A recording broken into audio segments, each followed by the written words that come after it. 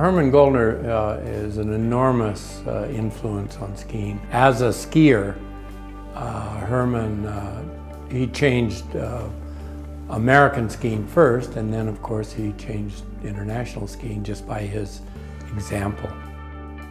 It happened so fast the naked eye couldn't even follow. The Mobius flip. One full twist cleverly wrapped into a backflip.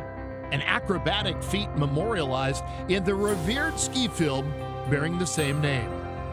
Hermann Gollner performed it 50 years ago, after having already nailed the world's first double backward somersault and the first triple forward flip on skis.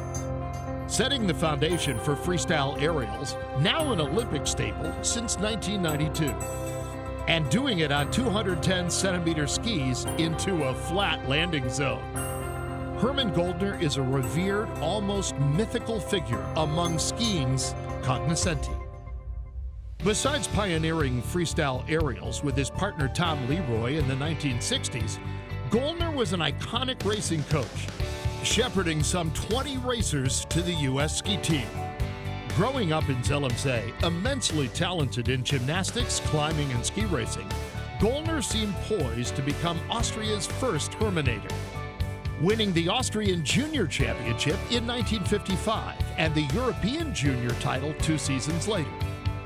But injuries and a costly car accident cut his race career short, sending him to the U.S.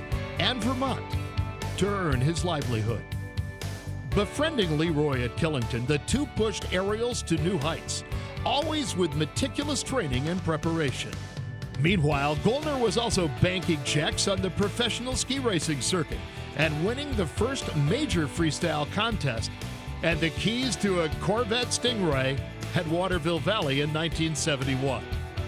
Rather than pursuing his own athletic career, Gollner dedicated his life to helping others. In this case, the young ski racers at the newly founded Stratton Mountain School. As the head coach from 1971 to 1985, with a 2-year break to lead the U.S. women's ski team in the 1980 Lake Placid Olympics, Gollner's dedication and intensity became legendary. He was right there with you, whether it was up on the hill with a ski file to make sure that your ski edges were sharp enough, or, in the gym right alongside you doing, hundreds of push-ups.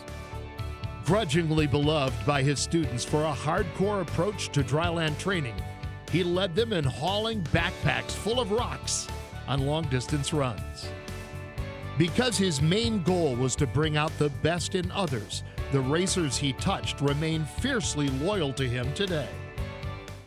The hinge slalom gate revolutionized ski racing when it was introduced in the early 1980s, but the gates came easily out of the snow. Gollner invented a threaded pole base that would screw firmly in place, and it's been a fixture on the World Cup ever since.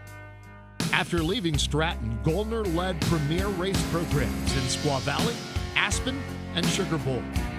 Now 74, retired and living near Lake Tahoe, Gollner's focus is on climbing, including his conquest of the legendary 5.13A Pumperamo, a quintuple black diamond in skiers' terms.